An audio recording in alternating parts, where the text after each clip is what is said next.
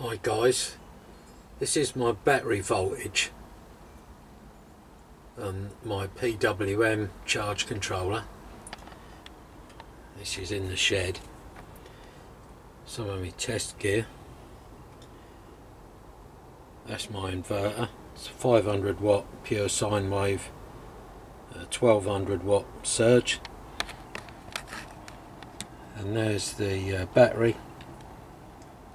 It's a 115 amp hour leisure battery from Halfords. We've got this cable here. I'll just get my hands to it. That's an extension lead that goes in the house. Right, here we are indoors. That's the extension lead, comes from the shed. Comes along here to my power meter. Plugged into the power meter is a short extension lead. It's got the TV, the Now TV box, and it will have the lamp in it. Okay, I've got the TV on and the light, and it's been on for half an hour. That's the voltage right now. The noise is the fan in the inverter. So let's check the amps, see how many amps it's drawing from the battery.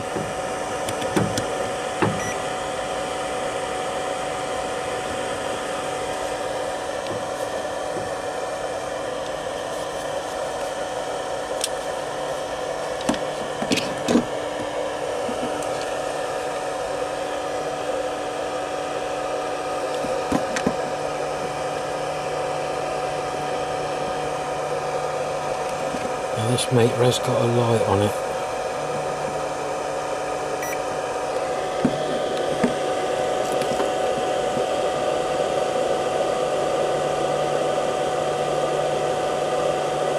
It's about 2.5 amps. Wait, go back. Right, telly's on, lights on, drawing 33.2 watts. Like we had a choice. Oh, just a telly, 23.7 watts. Right, we're now 2 hours in at 12.4 volts. 4.5 maybe.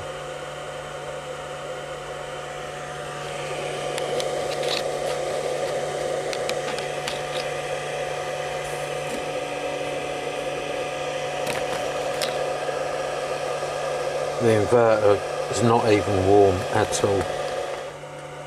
Okay, we're 3.5 hours in, and we're drawing slightly more power now. So we've got the TV on, the LED bulb, which is the lamp, which is lighting our living room, and the Now TV box as well. Right, it's 5.5 hours in,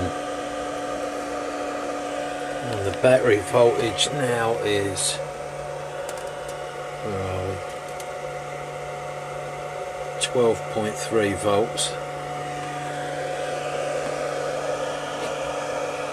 And I've got my temperature gun to see the temperature of the inverter.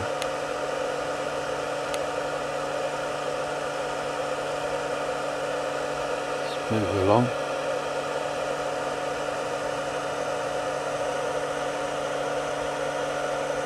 14.5 degrees right the way along. I just checked my hand. My hand's reading 32 degrees, so it's ice cold.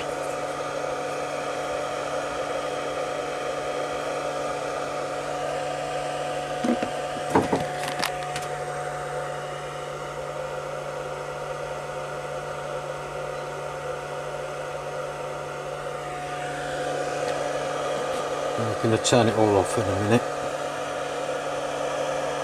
But there you are. The first solar evening, lighting up the living room and watching TV, all on solar power. battery power, whatever. But